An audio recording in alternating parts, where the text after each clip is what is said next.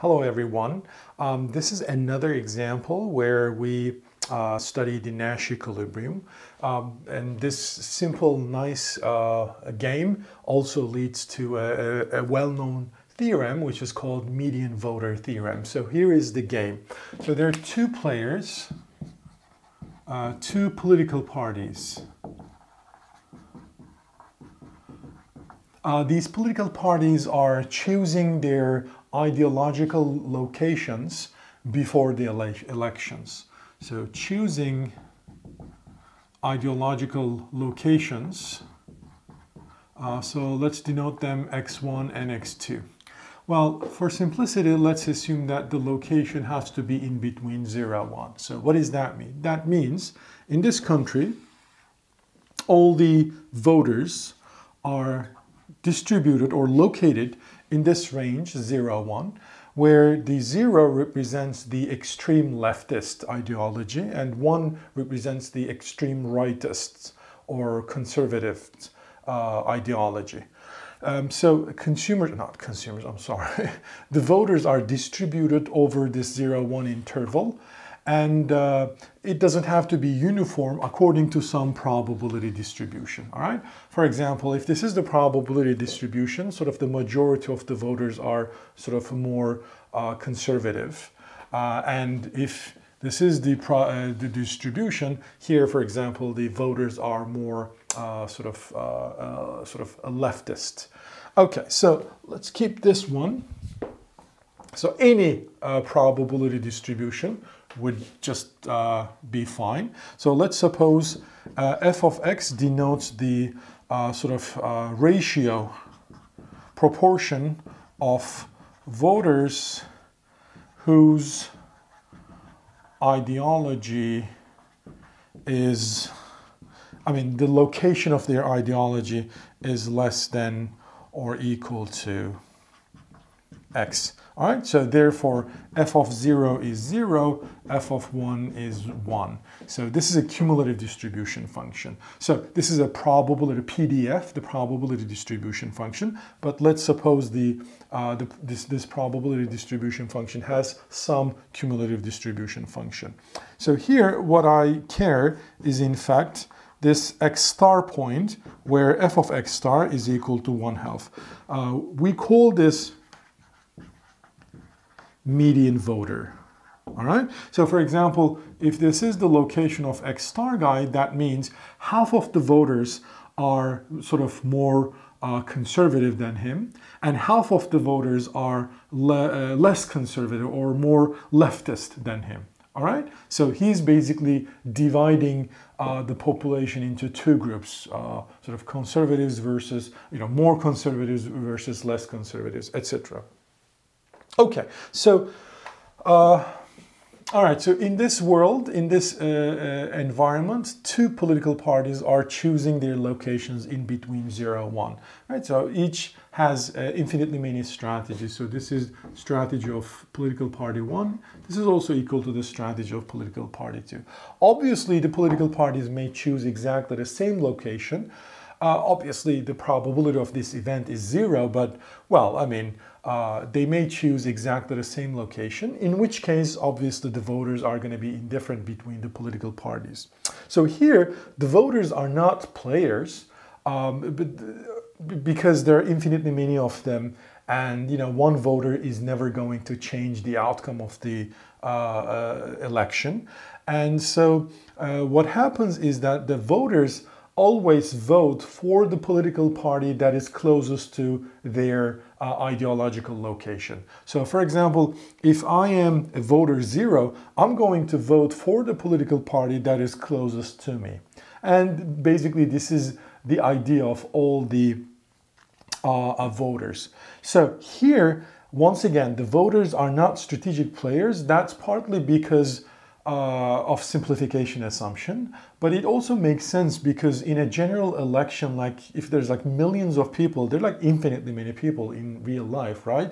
But if there's like millions of voters out there, as a single voter, there's no way I can change the election outcome, right? So therefore, voting truthfully, meaning voting for the party that I feel closer to myself is sort of the optimal thing to do. But anyway, this is a simplification assumption we have, so we're going to assume that voters just simply vote for the political party that is closest to themselves. Okay, so what else? If the political party wins, let's suppose, right, the political party is going to get +1 payoff. If loses, well, the political party is going to get 0 payoff. That's it. What else? Well, again, in real life, it's a 0 probability event. But if, just a second, if the voters are indifferent between two parties, or if, oh, I forgot to say this, I'm sorry, but that's sort of the general rule, right? The majority of the party who gets the majority of the votes wins the election, all right?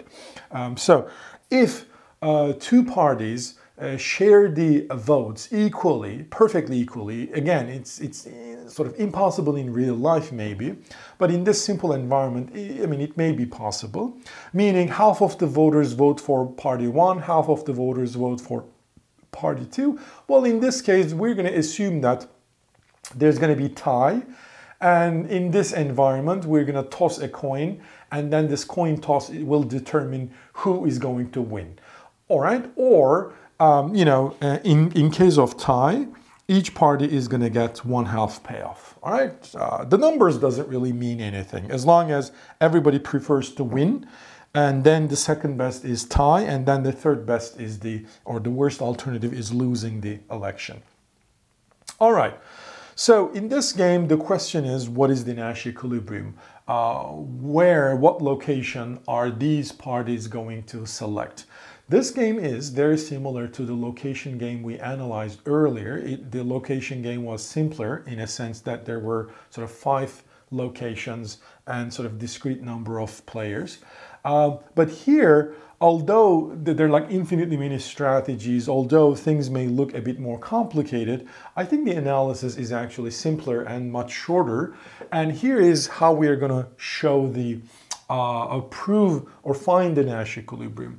Well, the first claim that I'm going to make is that in any Nash equilibrium, there might be more than one, in any Nash equilibrium, let's suppose x1 is the location choice of political party 1 and x2 is the location choice of political party 2, then in any Nash equilibrium, x1 has to be equal to x2.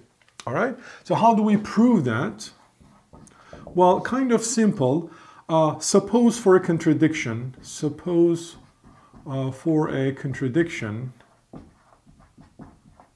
x1 is not equal to x2. What does that mean? One of them is greater than the other. All right. So without loss of generality, x1 is less than x2. So in this case, for example, x1 is here, x1, x2 is here. So when you look at this picture, what I see is that all these voters are going to vote for political party 1 because they're closest to the political party 1. All those voters are voting for political party 2, and they're going to basically split this. So, half of those are going to vote for x1, half of those are going to vote for x2. Political party 2. So it seems, when you look at this rough shape, political party 2 is going to win this election because, they get the majority. But look, this conclusion relies heavily on the assumption of f. Maybe this is not f. F is maybe some other functional form. In fact, I don't know the functional form of f. So can I prove my sort of claim without making any specific assumption about f? The answer is yes. How so? Well, remember I assumed, without loss of generality, that x1 is less than x2. In this case, there are 2 possible scenarios. So case 1, I'm going to say, it's tie, meaning there's no winner. And case 2, obviously one winner. Which one? I don't know. To be honest, I don't care. So in case of tie, what does that mean? That means half of the voters are going to vote for party 1, half of the voters are going to vote for party 2. In this case, each party gets 1/2 utility payoff. Agree? Yes. So, for example, let's suppose this is the case. I mean, don't look at the probability distribution because it may, my arguments has nothing to do with the probability distribution. So let me just clean this and then redraw it, 0, 1. So let's say this is x1, let's say this is x2. So this is the majority, this is the tie case, all right? So half of the voters go for x1, half of the voters go for x2. So if player 1 moves towards political party 2, what happens as you move towards x2, for example, somewhere here, x1 prime, let's suppose, well, this time, the voters that are going to be closer to you, the number of voters that are closer to you will definitely increase. Why is that? Well, because previously those voters were closest to you and you were sharing half of those voters in between x1 and x2. Now, what I'm going to get even more than half. All right? And so I am basically increasing, again, it's like you don't really have to need the functional form for f, but what you can say, parties, party 1 or 2, doesn't matter, parties can increase their votes by getting closer to opponent. All right? And hence, ensure or guarantee winning the election, which means +1 payoff. And hence, if x1 less than x2 leads to a tie, one of those political parties, it could be party 1, could be party 2, has incentive to deviate and win this election. How? By getting closer to the opponent. So therefore, in case of tie, one of the players, at least one of the players, is not best responding the other player, and hence there cannot be a Nash equilibrium. All right. What if, in this case, there's one winner and one loser? Well, in this case, the loser, whoever this is, can choose exactly the same location of its opponent. Why so? What's the benefit of doing this? If you choose exactly the same location of your opponent, that means, both political parties have the same location, and so the voters are going to be indifferent between party 1 and party 2, and hence you're going to get 50% of the votes. That means there's going to be a tie, and because of the ties, your payoff will be 1/2 rather than 0, right? The loser gets 0, but if the loser deviates to the same location of the opponent, it can increase its payoff to 1/2. All right, so loser can choose exactly the same location of its opponent and hence, and thus, achieve a payoff of 1/2, which is a higher payoff. So that means the loser is going to regret, and hence, we cannot have a Nash equilibrium. All right, so these are only two cases, right? Whenever x1 is less than x2, it's going to be either tie or one winner. In case of tie, any player has incentive to deviate. In case of one winner, that means there's going to be a loser, and this time loser has incentive to deviate. So that means there will always be someone who will regret this outcome. And so therefore, this cannot be Nash equilibrium. All right, second claim. Hold on a second. So the second claim is this. A Nash equilibrium is such that x1 equals x2, which is equal to x star. And remember x star was the point where f of x star is equal to 1/2. Well, why so? I mean, how do I prove this? So suppose for a contradiction, x1 equals x2, which is less than x star. Look, I'm not going to reconsider x1 different than x2 case. I already did this, all right? So therefore, let's keep it. I mean, in any Nash equilibrium, x1 has to be equal to x2. All right, but let's suppose it's less than x star. So what does that mean? That means if I need to re-graph this, so let's suppose x star is this guy, meaning 50% of the voters are here, 50%, and the remaining 50% of the voters are here, and x1 equals x2 is exactly this point. So in this case, it's a tie, right? Because both political party are exactly in the same location. So both party gets 1/2 payoff. However, if deviates, party I, right? For example, if party 1 deviates somewhere closer to x star, for example, well, it doesn't have to be exactly x star, but somewhere here, all right? So this is x1 prime. So party 1, so if deviate, party 1 is gonna get what? All these voters. And party 2 is gonna get the remaining. And they're gonna split in half these two voters. Well, the thing is, the political party 1 is gonna get more than 50%. How do I know that? Because all the voters beyond x star and between x star and 1, the ratio of those voters is 50%, right? Because that's the median voter.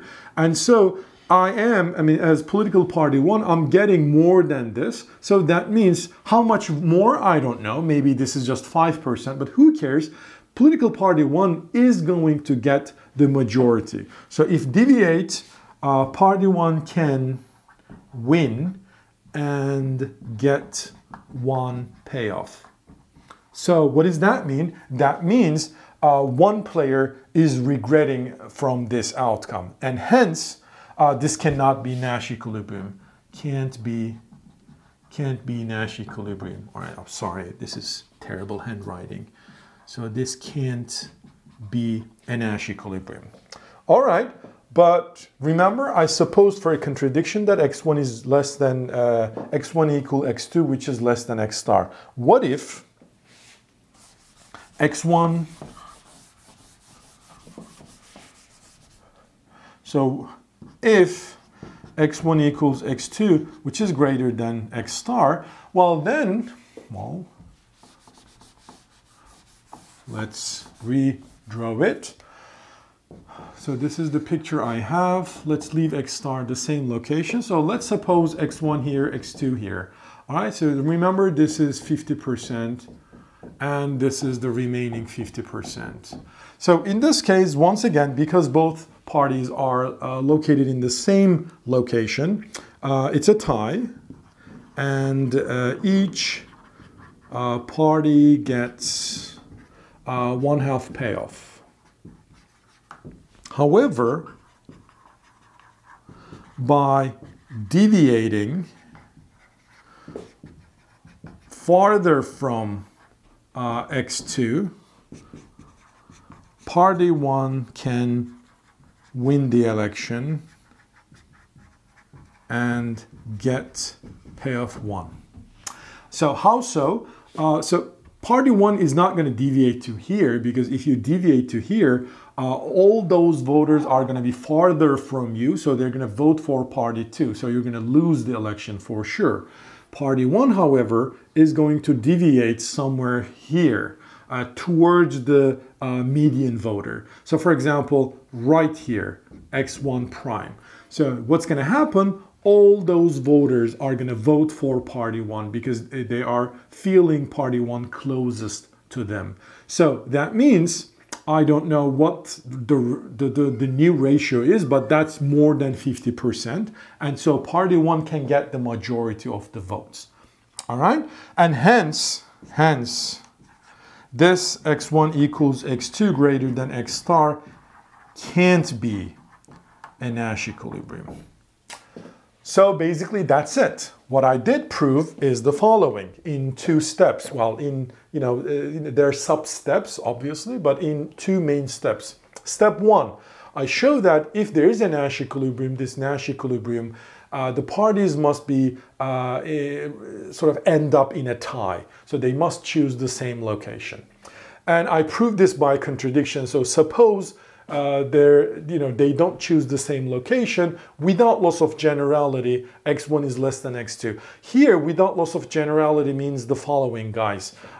If I did this analysis by assuming x2 less than x1, the same argument or the similar arguments, not the same, but similar arguments would actually work. All right, so therefore, in order not to repeat myself, I just said without loss of generality, just consider this case.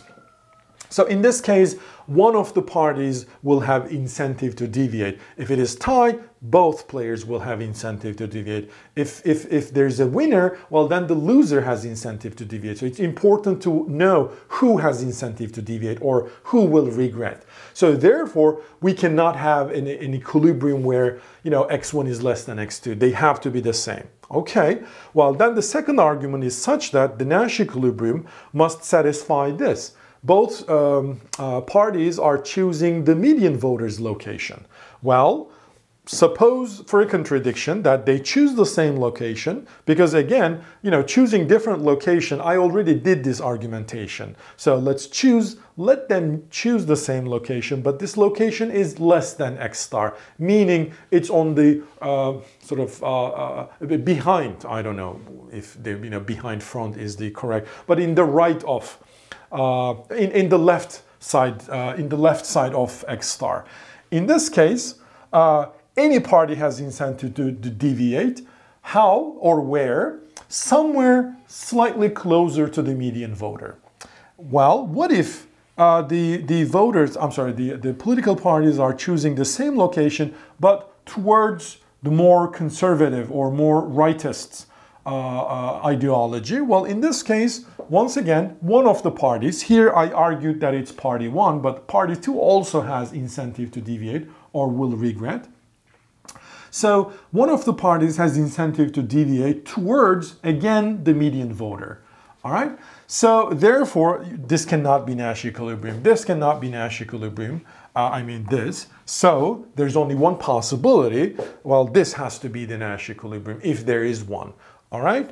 And in fact, we didn't prove that this is a Nash equilibrium. So that should be the third step. Show that this is a Nash equilibrium. And in fact, it's rather simpler, so I'm going to skip that step. Well, why is this Nash equilibrium? Because when both parties locate themselves at x star, all right, what we have here is there's going to be tie, right?